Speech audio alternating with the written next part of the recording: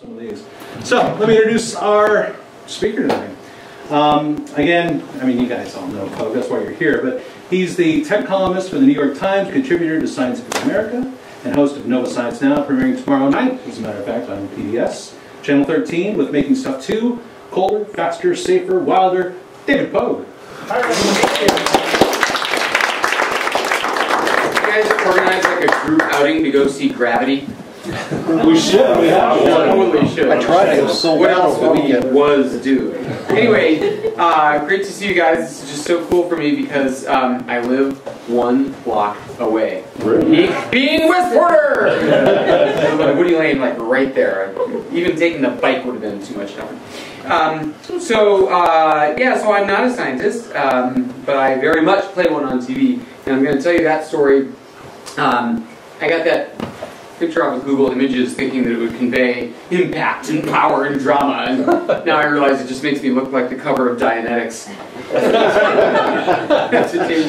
Anyway, so I've been writing about technology for 25 years, and my science TV career began about 4 years ago when the National Science Foundation, your tax dollars at work, gave a grant to Nova, which is the second longest running TV show in American history. 41 years this science show has been going. Wow. That's second only to General Hospital, no comment. Yes, it's been running continuously for 41 years. And the National Science Foundation and Nova have a similar mission, which is to bring science to average people, explain what's going on at the cutting edges. And it's an important mission because I guess you've read that 50% of Americans don't believe that in the evolution theory, 40% don't believe in global warming, and an incredible 35% believe that man and dinosaurs coexisted. Too many episodes of the Flintstones. Anyway, anyway, the National Science Foundation gave Nova a $3 million grant in 2001 to make a mini-series about materials science. I hadn't heard of it either. Neither had the head of Nova. So we looked it up on Wikipedia, the source of all good information. It says, this scientific field investigates the relationship between the structural materials at atomic molecular scales and their macroscopic properties. A mini-series? Really? Oh my god, 5 minutes of that would be too boring. So the grant sat there in the drawer for 9 years. Nova did not make this show because they considered it unfilmable. So finally in 2010, as the grant was about to expire, Nova hired this guy, Chris Schmidt. He's an outside producer now, one of my best friends, totally genius savant. And he said, well, you could make this show, but it would have to break like every rule of Nova. So first of all, we'd have a host. Now Nova doesn't have a host. There's no Nova host. There's narration, but there's no consistent on-air presence. Second of all, he said it would be a non-scientist, and that raised some eyebrows. He's like, yeah, like somebody representing the audience, and we'll send him in to interview the scientists, and he'll be curious and funny and sort of make it entertaining. And he said to me that he used to work for Discovery and National Geographic, and he said that he has used hosts in the past who were scientists. But the trouble is, you send a scientist in to interview a scientist, and they kind of get in a pissing match. They try to out-jargon each other. Before you know it, nobody can watch the show. So this is how we made the show. This was the ad for it. Kind of like a cross between Charlton Heston and Stephen Colbert there. The show is called Making Stuff, and the episodes are called Making Stuff Smarter, Making Stuff Stronger, Cleaner, and Smaller, again, about materials science. So the general premise of the show is they would throw me into telegenic, preferably dangerous situations and film me illustrating the scientific point. So to talk about shark skin, I went diving with reef sharks in the Bahamas. That's me on the right. You might wonder why my hands are under my armpits, and it's because our scientist here told me that she would be attracting the sharks by waving bloody fish guts in the water. And that if I also waved my arms around, they might think that I had some chum too, and they would, so that's when I was like, really scary. So to talk about tensile strength of steel, we spent a weekend on a nuclear aircraft carrier. I went hang gliding. We did a segment on the fact that there used to be 4 kinds of humans. There were Neanderthals, also known as cavemen, and our ancestors, and then 2 others. Now, 3 of the 4 have died out. We're the only ones left. But there used to be 4 species of humanoids. So when they unraveled the genome a few years ago, they discovered something shocking and horrifying. In our genes, there is between 2 and 6% Neanderthal DNA. Now, there's only one way it could have gotten there. Our ancestors and the Neanderthals hooked up. So, to make the point that Neanderthals still walk among us, they hired a Hollywood makeup artist to make me up as a Neanderthal. And there's the result. They wanted me to spend the day walking through San Francisco, filming people's reactions about a Neanderthal walking, and I'm sure you see the punchline of this coming. It was San Francisco! Nobody paid any attention! Okay, whatever. So this is, at the end of the day, they had me playing cocktail piano at the top of the city in the restaurant there. And it didn't make the show. It was a great scene. But anyway, I love this guy. It's like, hey, pal, can I finish my prime rib here? What was the connection to material science? Oh, I'm sorry. So this is not part of no, very good question. So there's making stuff about material science, 4 one-hour episodes, and it got incredible ratings. I mean, this bastard child show that people thought was unfilmable, that had sat in a drawer for 9 years, got the highest ratings in 7 years, and made everybody excited about doing more making stuff shows. We're getting to that. But because it's public television, there's no ads. It's all begging for money from the government and viewers like you and rich people. So they immediately started trying to get the money together for 4 more making stuffs, but that takes a year and a half to get that money together. So in the meantime, I made a 2-hour special about the elements for NOVA, same team, same guy, me, same group, and then a 6-part miniseries called NOVA Science Now, last October, and those were on various scientific topics like the Neanderthal question, and do animals have feelings, and Einstein's brain, and a bunch of individual topics. So that one wasn't for making stuff. So I'm happy to announce that we have just finished a year of filming, 50 scientists and labs we visited, 5 countries, $3 million down the tubes to bring you Making Stuff 2. And what's really cool is that it airs tomorrow night. Now, to you, it's like reading the TV Guide and going, oh, there's a show on tomorrow night. But for me, this has been my life for a year! So this is just an amazing, crucial fulcrum of my life tonight, here, now. So thank you for enjoying this ecstatic moment. So I thought, since you're all obviously going to watch the shows, especially those of you who have Nielsen boxes, do me a favor, watch that show. I thought I would emphasize tonight some of the backstage stories and some of the stories that didn't make the show, because no one's ever going to see them otherwise. I'm always reviewing stuff for the New York Times, like cameras, so I've always got a camera with me, and I took a lot of sort of backstage stuff. So we were at Boston Dynamics, and this isn't even what we were there to see. It was just walking around in the background. They're like, what is that? So look at this. There's no top, bottom, front, or back. That's incredible. That's so cute. It just spends all day walking around their lab. Boston Dynamics is profiled on Making Stuff Wilder. This will be the 3rd show of the series. Wilder is a show about biomimicry. So it's about stealing ideas from nature for our own technological purposes. And they are amazing stories, amazing things that our technologists and engineers would struggle with, can't make it work. And then they're like, well, let's see, how does the ox do it? Oh, of course, and then they solve it. So this is another Boston Dynamics project. This is AlphaDog, or LS3. Wow. This thing follows the soldier. It's a military project, obviously. It carries 400 pounds of the soldier's stuff with this LIDAR array. It's following him. And this model on a horse, look, it has actual hooves. And unlike any other walking robot, this thing can slip. You'll see it's on wet, steep, uneven terrain right now. You'll see the front right foot slip on a rock in just a minute and totally catch itself right there. Oh, no, it's totally fine. Goes for 20 hours marching alongside the soldier.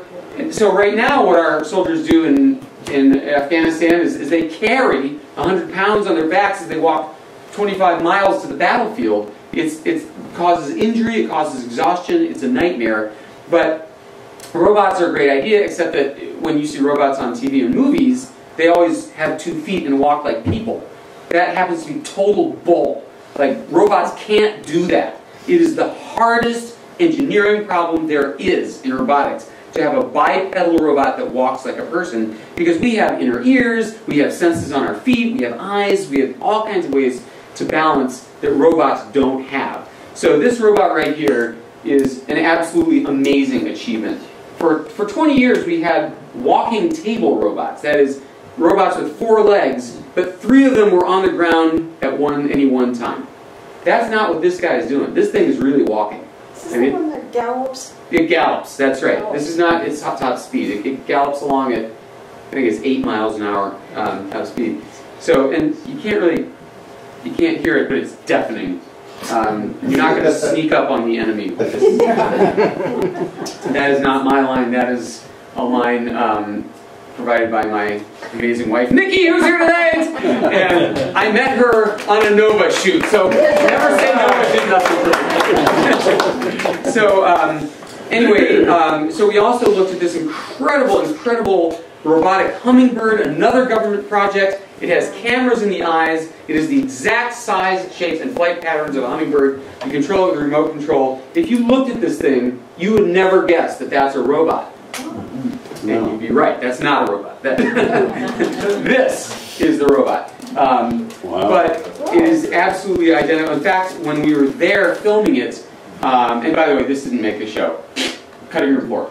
But when we were there filming it, real hummingbirds were attacking it because they thought it was a real intruder. You know, and you ask these guys, these scientists, so what is the function of this military robot? What does the Army want with it? And they're like, search and rescue. They always tell you search and rescue. Oh, sure. Okay. There's what it looks like with its head off. Amazing bit of engineering. Another one that didn't make the show is we actually filmed a guy at Harvard who's come up with a bee robot, a bumblebee. It is 1/30th the weight of a penny. This thing is so tiny, and it flies, and you remote control it. Astonishing. Wow. Not all of biomimicry is about robots. These are hagfish, and hagfish are these nasty eels with an amazing defense mechanism. When a predator comes and frightens them or grabs them, they emit enormous quantities of slime, like many times their body weight worth of slime. And what's really cool about this stuff is that the eel actually emits only a drop. It's 99% salt water. So this stuff immediately binds with the salt water around it and expands into this grotesque quantity of slime. And so if you're the predator, you know, all of a sudden you're more concerned about breathing than eating. You're like, "Bleh!" You know, it's in your mouth and your gills. And I don't know if you can hear any of this, but this is a piece of the show. So all of this thread pulling is really in anticipation of the day. Can you hear that? Oh, sorry. I forgot the key point. So what's interesting to scientists is this is filled with tiny, tiny fibers.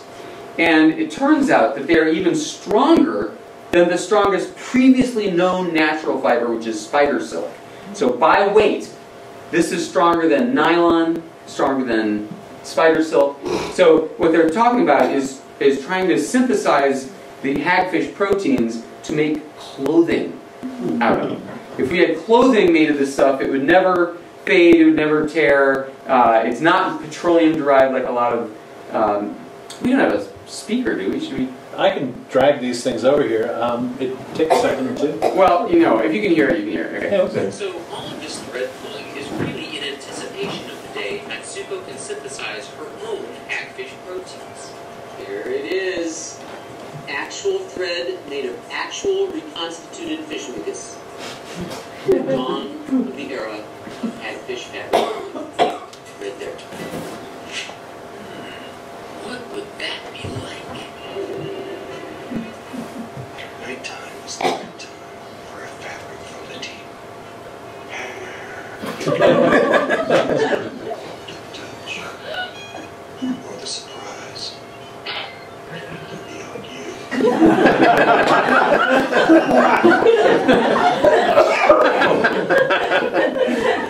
So, you know, when we aired these shows, I mean, they came as a shock to the longtime Nova viewership because Nova, how do I put this? It's not known for its comedy. Okay, and Nova is a very serious show, and a lot of people like their science straight. They like it not contaminated. So it raised some eyebrows. But anyway, so then we went to Germany to this amazing, amazing company called Festo. You've never heard of it probably, but Festo makes the world's leading industrial robots. Festo robots make iPhones, Samsung Galaxy products, cars. They make the robots that make the stuff we use every day. And their headquarters in Germany is like a Willy Wonka land. It's just unbelievable. Everywhere you look, there are these little guys munching the grass, solar-powered robotic lawnmowers. The entrance to the facility is a pneumatic tube that inflates and deflates. I mean, everything is cool and crazy. They got their start in pneumatics, so they're all about air pressure. Happy to see you. Oh, please. And what happens when you try to drive through that? Not much. Try to crash the gate. So every year, as a demonstration, Festo, which special, look, yeah, look at their campus. It's like some futuristic sci-fi movie from the 70s. Every year as an exercise, they take their biomimicry team and they imitate some animal to seal its engineering just as a demo. This is their air jellyfish. The entire thing, it's powered by held aloft by helium. The entire thing weighs 2 pounds. And the thing that steers it is this ball here. You have a remote control that just tips the ball, and that shifts the center of gravity. That's how you steer this thing. This is their seagull. Incredible life-size seagull, remote controlled, and it flies using the actual aerodynamic properties of a seagull. It coasts, it dives, it glides. Amazing. So anyway, and then none of that is in the show. None of those cool robots are in the show. The part you will see is how they took an elephant's trunk. I don't know if you saw my CBS Sunday Morning story the day before yesterday, but we gave a special sneak peek of this segment on CBS Sunday Morning. These guys stole the idea of an elephant's trunk, 40,000 muscles and no bones, to make a robot for assembly lines that you can work next to. You don't dare work next to a regular industrial robot, it'll kill you. But this thing is soft. It's soft, gentle plastic, and won't hurt you. So making stuff colder is a really cool structure. It starts at body temperature and proceeds down through the episode toward absolute zero. This is a question that you guys will probably know the answer to, and nobody else usually does. Where in the universe can you find absolute zero? Only on Earth. You are correct! Basically nowhere. On Earth, we've gotten to a few millionths of a degree above absolute zero, but nowhere in the universe, which I thought was kind of wild. So we started in Fairbanks, Alaska, which is about as close as absolute zero as I care to get. It was miserably cold. Everything there revolves around snow and ice. I mean, this is their fun fair for the kids. So everything is made of ice. The maze, the kiddie slides, I mean, everything. There are all these ice carving contests. And dudes, when it gets winter here, you're proud of yourself for making a snowman Look at what these guys come up with. I mean, come on! Look at this! Look at this! I mean, how do you... Anyway, they're amazing. Grizzly bear. I tried my hand at it. That was okay. I did all right. That's pretty good. So, I'm just kidding. They hired a Chinese guy to do that.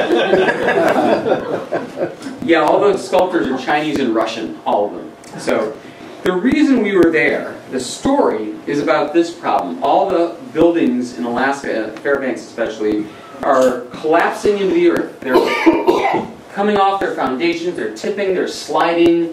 Look at that. You will love, I interviewed the lady who lives here. She was awesome.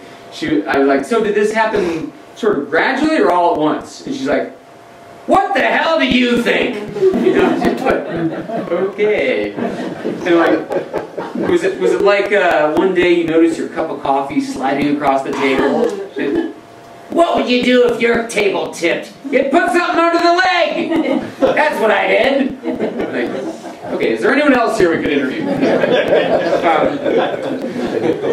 So the reason this is happening is because the permafrost is melting. Permafrost is defined as earth that is frozen solid for 2 years or more. So the water dissolved in the dirt is the cement that holds the dirt together. And as global warming melts the earth, the water runs out of the earth and it softens and collapses. And that's what's happening. The roads are all buckled there. The telephone poles are all crooked. And these houses are collapsing. So this guy came up with the most amazing solution. This is a tiny model of his invention. It's called a thermosiphon. And basically there's a vacuum in this tube and there's some carbon dioxide in it. Now, I don't know if you know this, but you know how you go higher up on a mountain? When the air pressure is lower, it's easier to boil something. Things boil at a lower temperature. Well, when there's a vacuum, you can boil water with the heat from your hand. So if you put water in here, and I put my hand on the bottom, the water boils. It's unbelievable. So in this model, it's water. The water boils, turns to a vapor, goes up here to the copper. He's made it cold up here. This is representing the air. This part is underground. This part is above ground. It comes up here, releases the heat to the air, gets cold, turns back into water, and drops to the bottom again. Now, imagine that on a much bigger scale, using carbon dioxide as the material rather than water. And that is a thermosiphon. So it requires no power, no maintenance, all day long. It's funneling heat out of the earth into the air, restoring the liquid back to the bottom, cycles up over and over and over again, quietly all summer long. Amazing. So this is the federal building in Fairbanks. It's been there for 10 years. These thermosiphons go down under the earth and make a right turn and go under the building. They keep the ground frozen solid year-round, no power, whereas all around the houses are tipping and cracking. So how expensive is it to use that? They're cheap. I mean, they're cheap. They're a pipe. They're a vacuum pipe with some carbon dioxide in it, and that's it. How deep are they?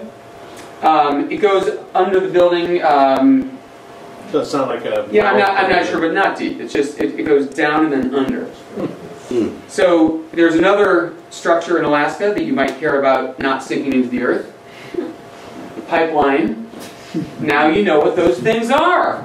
624,000 thermosiphons all along the pipeline, sucking heat out of the earth. Who's making them? This one guy's company. He's a genius. Yeah, in the United States. He's a freaking genius. I mean, what a simple, elegant... I love this. We also went to Paris to talk about maglev properties. So magnetic levitation is when you have strong magnets. The track is made of strong magnets. And then like the... And then in the surfboard here, they pour liquid nitrogen, and they're going to turn the surfboard into a superconductor. And as you know, when a superconductor and magnets get together, they lock.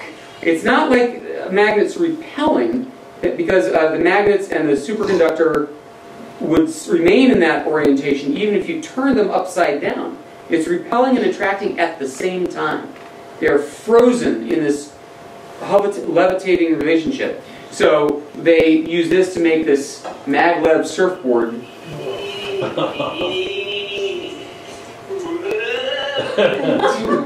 Back to the Future. Yeah, exactly. Yeah, our production system is much more graceful with it. No, it's not. It's not bumpy at all. Anyway, so as you know, Japan is building a maglev train like that. It'll go 320 miles an hour without fight because there's no friction. Like you just give it a push at the first station and it just goes forever. In Colder, we talked about this common Connecticut wood frog, which has a unique ability. Every winter, whereas most animals either go south or hibernate or do something else to keep warm, it just freezes solid into this piece of ice. And I did this. I held this frog. It was like, I mean, you could play hacky sack with it. It was like this brick. It was like this complete, there's no brain activity, no muscle movement, no blood, no breathing, nothing. It's just completely inanimate. And then in the springtime, it thaws out over the course of a day and hops away. Every winter. Is that bizarre? And it works that way because it is filled with antifreeze. Its blood has these chemicals in it. So anyone who's seen sci-fi movies would then say, well, wait a minute, we always see people in suspended animation in, you know, sci-fi space movies. Could we do that too? And the answer is no, we couldn't, because the antifreeze chemicals are toxic. They would kill us instantly. But that doesn't stop this company. Yes. This is the company where you pay $200,000 for the right to be frozen forever in one of these tanks. There are 117 people in those chambers, and that's including the 7 people in each, and these 2 who have opted for the budget option, heads only. Those are heads only, including Ted Williams, the ball player. Like it matters. Like really. I mean, is he going to be hard again? I mean, really. Exactly. And so I said, and so this is the CEO, and he's also a client. He's also signed up. And I'm like, dude, seriously, I mean, have you ever thought anyone out? And he said, well, no, he's British. And he says, but look at it this way, mate. I've got 1% chance that in 500 years they'll be able to revive me and cure whatever killed me. What chance have you got? How does he figure 1%? I'm like, you take Visa? So this story did not make the show. It won't be in the show. And I said to the producer, oh, come on, that was kind of cool. What's wrong with it? And he goes, it's a science show. This is not science, as Dan so astutely observed. This is the highlight, or the low light of the Colder episode. In 2006, there were these Army Rangers on a routine training mission in a swamp in Florida. It was 60 degrees. And 4 of these guys died of hypothermia. 60 degrees in Florida? What the heck? So the military said, we have to investigate this. We have to figure out what happened there. So they built this $25 million facility in Natick, Massachusetts. They can recreate any kind of environmental conditions in this chamber. It can go up to 150 degrees Fahrenheit, down to minus 40 Fahrenheit. They can control the humidity, the air pressure. They can make it rain. They can make the wind blow. Anything they want. So on day 1, they hooked me up with 50 pounds of gear, full body armor, heated it to 104, and asked me to walk on the treadmill for 2 hours with a rectal thermometer. Oh, yeah. That explains the look on your face. Yeah. That wasn't fun. And to my astonishment, $25 million apparently does not buy you a cordless model. That's what she's holding. I hope they pay you a lot of money. I hope they will too someday. Now, when they have soldiers do this, it's a volunteer basis, and they give them hazard pay. But nope, it's part of the job. But that, ladies and gentlemen, that was a walk in the park next to day 2 Day 2, they chilled the room to 39 degrees, and they had me stand in the rain.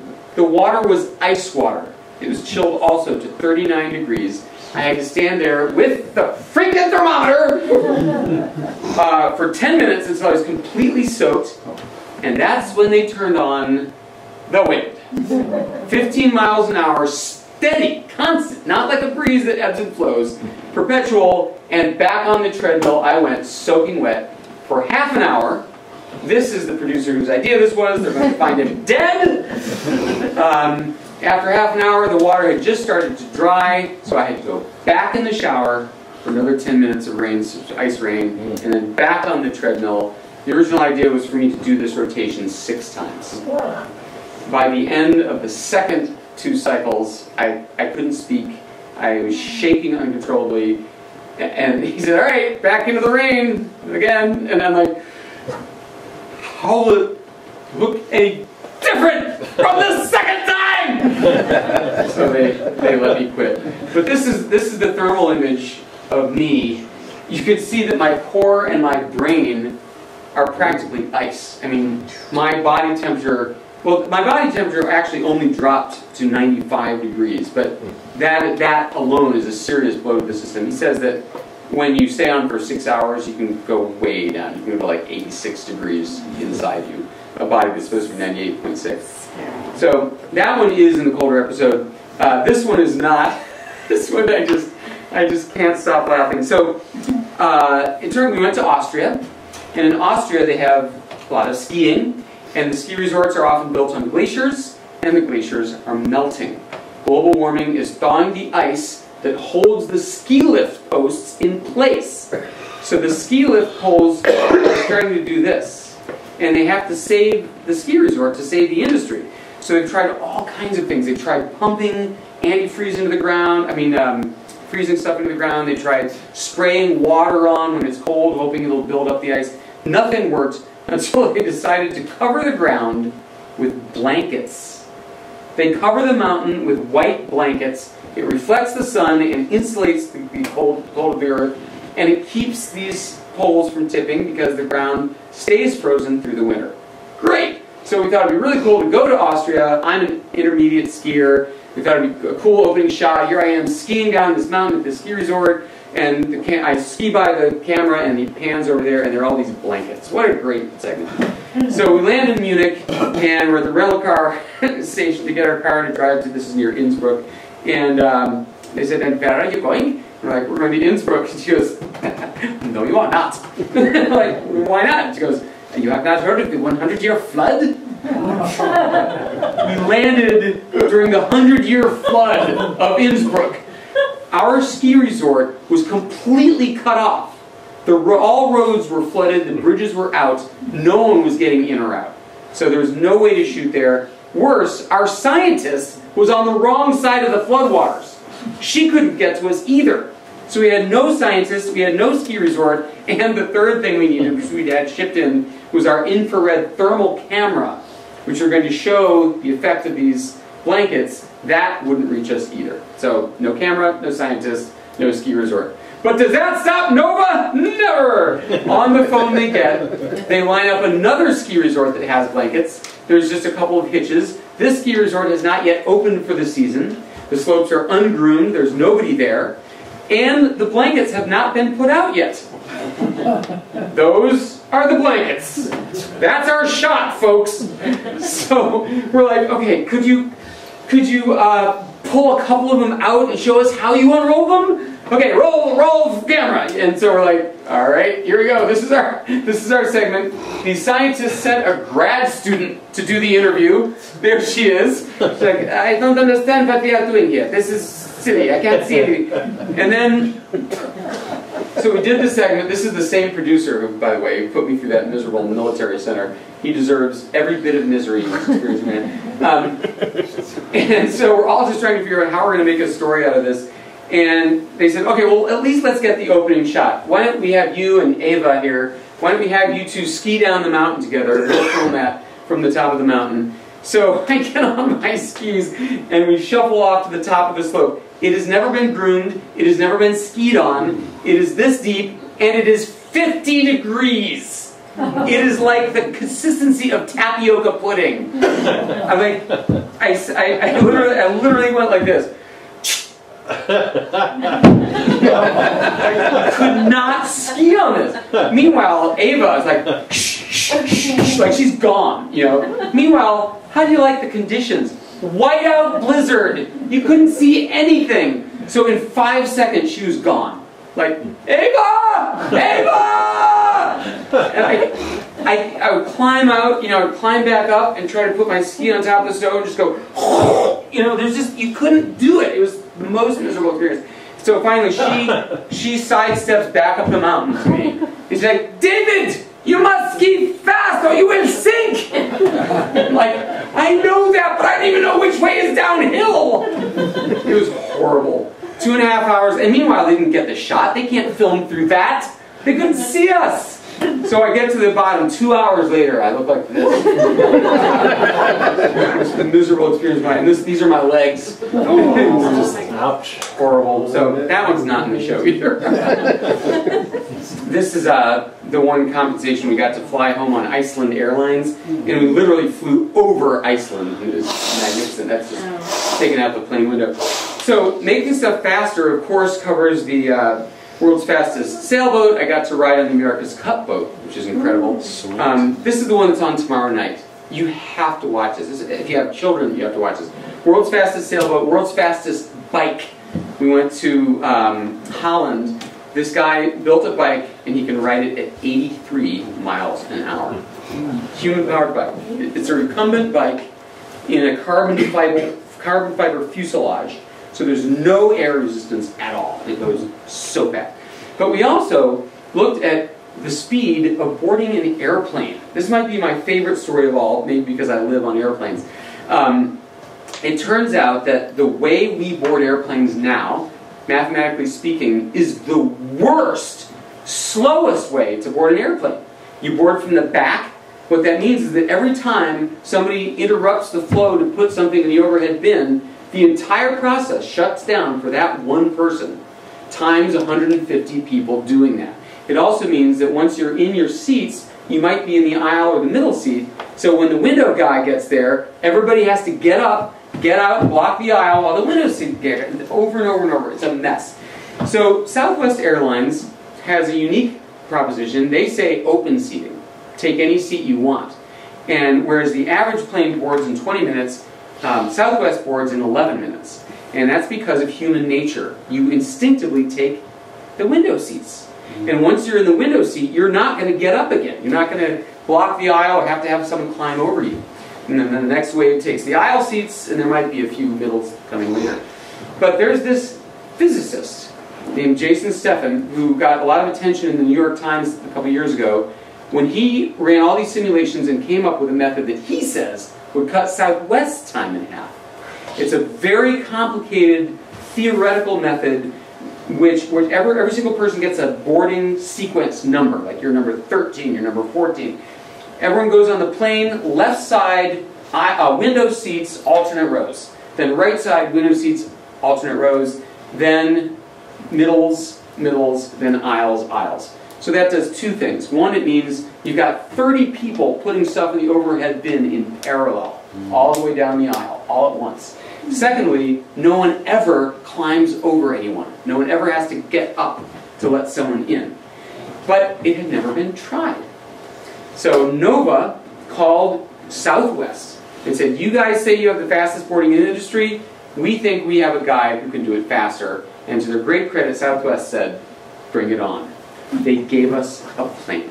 And they gave us 150 employees. And we tested it. We had a race. An unbelievable, look at, we put GoPro cameras everywhere in the cabin, in the overheads, even on the flight attendant's head. It was so great. I love this segment so dearly. And should I tell you who won? Or should I make you watch the show? We're going to watch the show. You watch the show anyway. Anyway, the physicist won. 7.5 minutes. Wow. Incredible. And yet, it's one of those victories with a footnote. Because you will never see this method used. The problem is, two problems. First of all, you know Americans, you can't get people to board the plane in exact numerical sequence. Doesn't matter. What? Lufthansa. Lufthansa does it? No, but I bet they would. Oh, they would, yeah. Yeah, they would. And the second problem is, because you're getting all the window seat people first, and then the middle seat, you're splitting up groups. So, can you see the mom, telling her 4-year-old, now, I'm taking my window seat, and when the nice man says middle seats, you come on the plane, honey. You wait here, like, it would never work. So, it's a theoretical victory, but really cool. So this is my great America's Cup adventure. America's Cup boats they're not sailboats. This thing looks like an airplane wing. That's the sail. It is an airplane wing. It's rigid, it's carbon fiber, it's an airfoil, it has flaps and ailerons. It's just an airplane wing like this. And that is why these carbon fiber $100 million boats go so darn fast. They're the fastest sailboats ever built. 50 miles an hour. And they're also very fragile. In March, the Swedish boat, their catamarans, the Swedish boat snapped and collapsed, and one of the sailors died. So by the time I got there, the number of people, outsiders, who were allowed to go on these boats was very restricted. So we were super lucky. But what's really cool about these boats is this puppy. Look at that. It is a strut. When you hit 20 miles an hour, they lower the strut into the water. At the bottom of it is an airplane wing. It's only 6 feet wide. It's this wide. Under the water. So this strut goes down and in an airplane wing. And when it hits 20 miles an hour, there's enough Bernoulli effect. There's enough lift over that wing to lift the entire 6-ton boat out of the water. Wow. It's riding on that. This is the rudder. That's not supporting it. It's all on this one stick. It's incredible. There's another one on this side for when it's going the opposite direction, but only one is in the water at a time. And the idea, of course, is to reduce drag. The two things that slow a sailboat down are wind resistance and water resistance. So they use this wing instead of a sail for wind resistance, and they eliminate water resistance by getting the boat out of the water.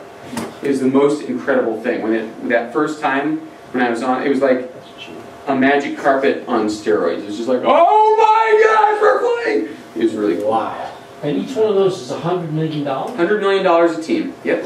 Wow. Between the boat and the support staff. We pay Oracle again. We filmed this in May, and of course the actual America's Cup was last month in September, and of course we had no idea if we were going to win. So we were really the whole time we're like, this show could be so lame, oh, this technology, this cool airfoil thing, and we came in third. It would just be lame. But we were down 8-1 against New Zealand, and America won the next 8 races in a row to win the America's Cup. All the boats have the same technology? Yeah. Yes, they're all the same design, but there are a million minor modifications that you can make. And indeed, our team is said to have won by making these modifications every night. After the race, they would go back in, they haul the boat out of the water every single night, after every ride. And then they would make tiny modifications to the carbon. Making stuff safer, I thought was going to be a fairly boring show. I could not have been wronger. This is the self-driving race car. There's no one in there. It goes 120 miles an hour. It is not remote controlled. It is not on a slotted track. It's an experiment to develop new safety technologies for regular cars. They figure if a car can drive safely at 120 miles an hour on this curving, vicious, twisting track, then it should be a piece of cake to bring it to ordinary cars. This is how it works. It's basically assisted GPS. So this is massive GPS assisted by, the thing knows where it is to within a centimeter. So they've enhanced the GPS. And then the idea is, how do they teach this thing to drive so well? Well, they put professional race car drivers in this vehicle. This is a very strange research vehicle. I was wired up with the EEG brainwave monitors. And that's what they do. They take professional drivers and put them around this board. She, the research assistant, is controlling each of the 4 wheels. She can make the car spin out at any time. So I'm trying to go around these cones, and she's going, that's right, and I'm going, and I'm trying to straighten it out, and their computer is storing what I'm doing. So they try to reproduce what these professional drivers do in stressful, out-of-control situations and reduce it to software that the racing car can then implement. And a lot of people say, you know, I don't want computer-driven cars. I don't want those on my roads. And you know, my answer is, you know what? I don't want you on my roads. 95% of accidents are human error. So let's take the human out of it, I say. Google's cars have racked up hundreds of thousands of miles of driving on California roads without a single accident. Completely amazing. At the end, they had a race. So I drove the car myself around the 2.5 mile track. They got a professional racer to drive it, and then they had the car drive itself. And to everybody's surprise, the professional race car driver won by 2 seconds. And second place was the car. And then I was like 30 seconds behind that. They love trying to kill me on camera. So for making stuff safer, they also, you know, had my apartment burn up. And the story here is that a firefighter, if you use water on a wall, you have to stand there for a long time because the water just runs down. It takes 5 minutes to put the fire out. So if you use foam, foam snuffs the fire out, but it's toxic. So it gets into the water table, it kills fish, and then we eat that stuff, and it's not good. So this guy has invented a cornstarch mixture. He installs this tank of cornstarch in the fire truck, and it is mixed in real time with the water as it comes through the hose. And it behaves like foam, but it's totally non-toxic. I got to then dress up as a firefighter and spray the cornstarch water on the fire. That's me in the middle doing absolutely nothing. But it really worked to put the fire out, and it's very cool. And then the very last thing, this is wild. The show also tackles terrorism.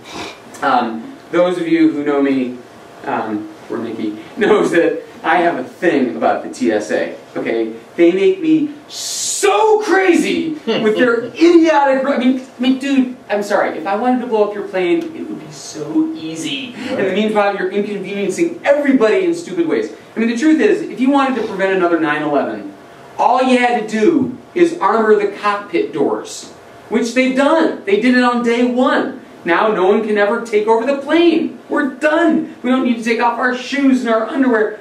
Furthermore, how many people can you kill in a plane? 120? Meanwhile, who's watching Madison Square Garden, or a Broadway theater, or Grand Central, or the subway, or a baseball game where you can kill 50,000 people? It's like, guys, this is all so stupid. Sorry, I'm not bitter. Security theater. Security theater. That's all it is. And like the liquids, oh, okay, 3 ounces per bottle, and I can't bring 2 friends with me who will pool their 3 ounces with mine? I mean, it's just so dumb. Anyway, meanwhile, here's another problem. These are containers, 60 million of those things, coming into the United States every year from other countries. How many of them are inspected? Less than 0.5%. And how are they inspected? With an X-ray. The X-ray, everybody clears the area, the truck driver gets out of the truck, the X-ray blasts sideways through the container. So if you've got uranium, or a nuke, or a dirty bomb in there, how hard is it to hide it from the X-ray? You put a piece of lead in front of your nuke, and you can't see it. Those things are basically uninspected.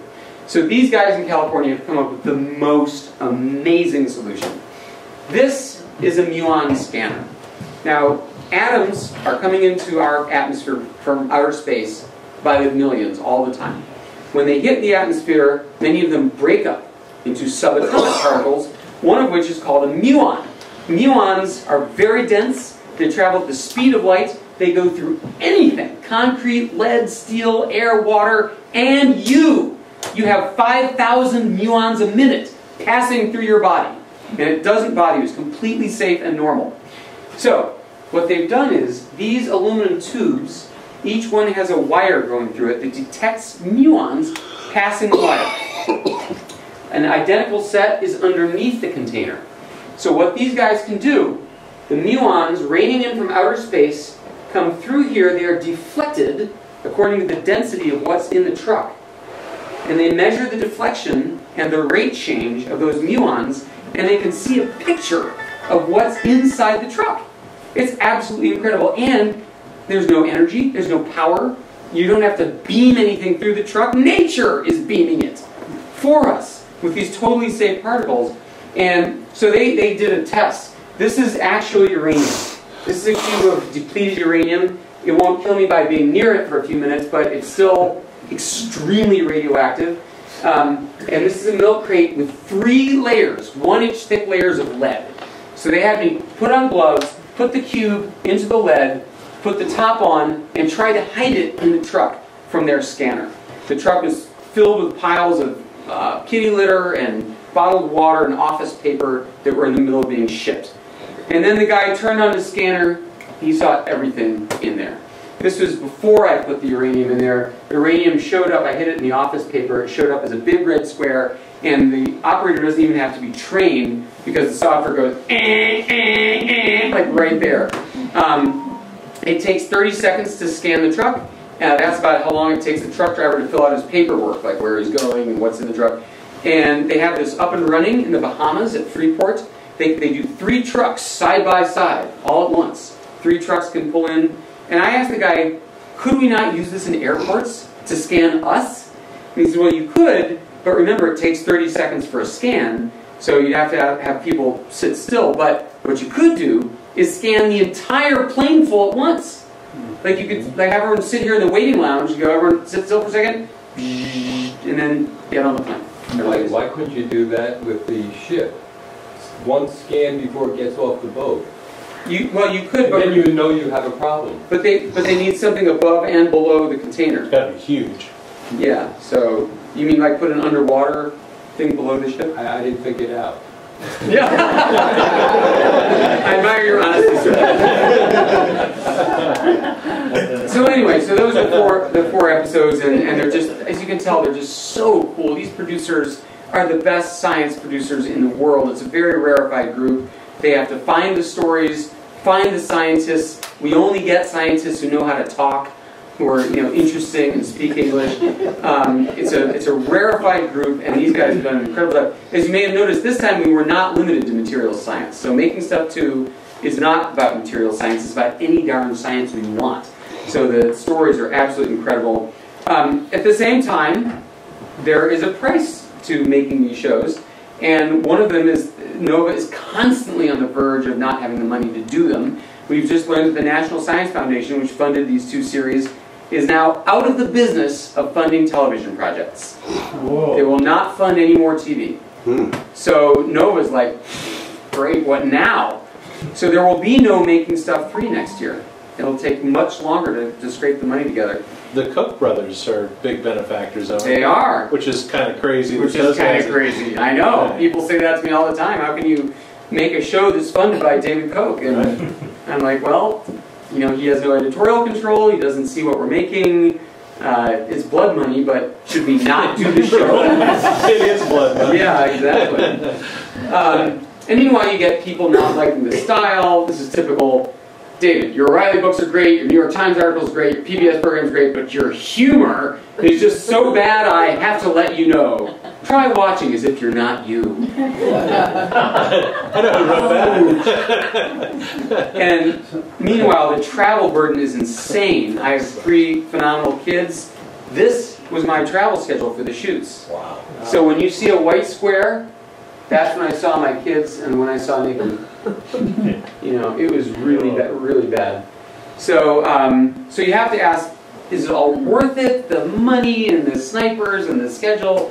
And then you get an email like this.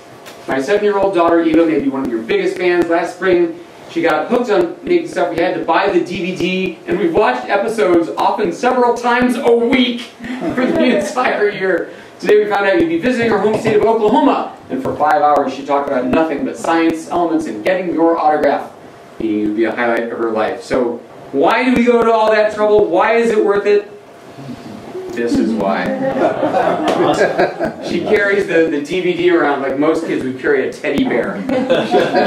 She clutches it. So anyways, there's a little Return of the Non-Scientists for you. They start tomorrow night, and those are the 4 episodes, and If you have any questions, be happy to answer them, or we could just go look at them then.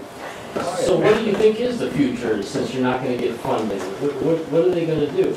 So what they do now is a lot of what's on Nova is like bought from the BBC, pre-made stuff that they didn't make.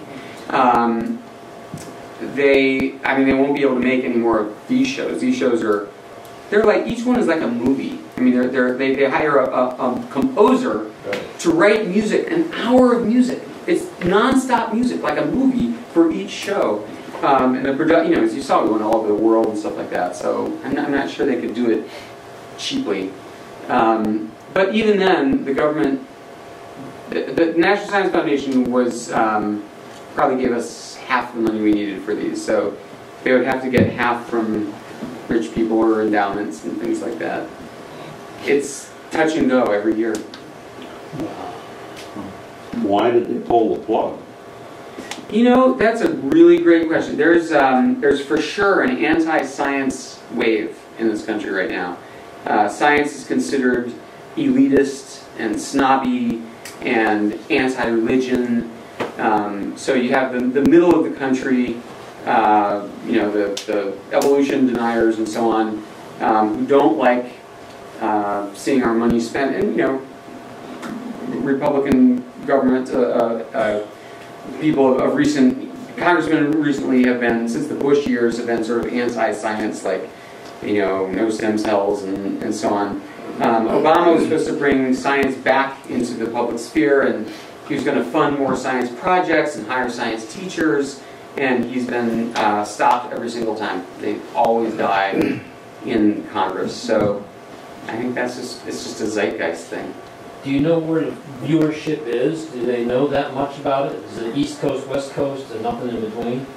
Wow. I know the numbers and I know the ages, but I don't know the geographies. That's really interesting. I wonder if is it a blue state, red state kind of a thing? I mean... The viewership? Yeah.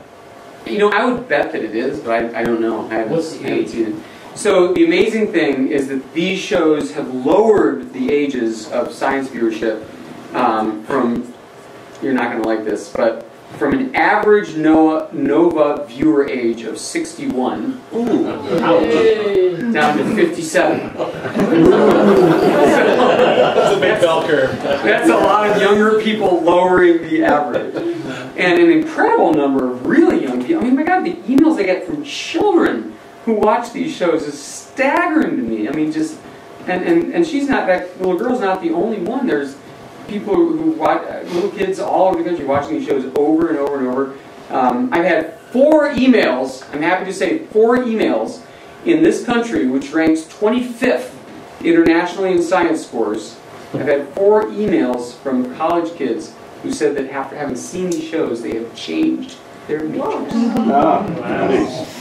And those are just the ones who bothered to write. Maybe what you have to do is coordinate with places like Khan Academy.